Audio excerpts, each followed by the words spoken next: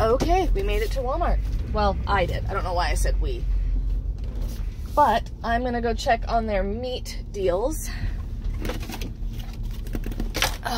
Okay.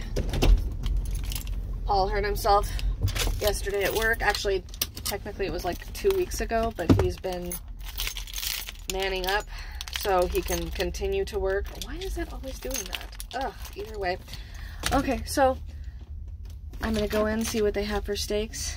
See, I might check out the lingerie department. I don't usually get lingerie from Walmart. I usually buy it online, but if they have something really cute here, I'll try it. He likes unwrapping his gifts. His words. Okay, we're here, and I can't believe how many cute things there are. I say, personally, to hell with the people who say Walmart is just a poor store. I don't care. I'll get a whole bunch of shit for really good prices. Look at all this crap. Halloween? Oh, this is amazing. Now, I don't dress up anymore as I'm fucking 37 years old. But, I mean, seriously? Look at all these cute things. Look at all this shit for her. I don't even know what to do. Okay, so we're in the Halloween aisle. I have not decorated for Halloween in such a long time. Look at this stuff. I knew that they sold skeletons, but seriously? These are freaking awesome.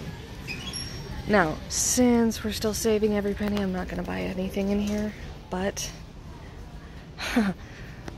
I cannot wait for our brand new house. This is going to be so amazing. Okay, now we're coming up on the bras and panties.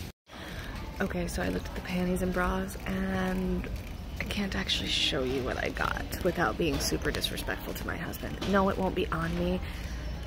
But I know people out there like to use their vivid imagination, so I'll just say I found something super sexy. Now let's go look for the steaks. Seriously guys, talk about inflation. These prices are absolutely freaking killer. No bullshit, 50 bucks for that pack right there. Time to check Winco. Okay, so I was heading out after the meet, but I noticed a guy was actually following me. I noticed him actually in the intimate department while I was looking at panties. Then I went over to the men's department. He followed me there, which I understood that. But then the meat department even, now I'm back in candy and he is behind me, but I don't want to put anyone on camera like that. I don't know the rules. So I'm heading up to customer service right now to let them know. He already asked me one weird question. Guys, always protect yourself. I don't care. Even if it's a gut feeling. Not cool.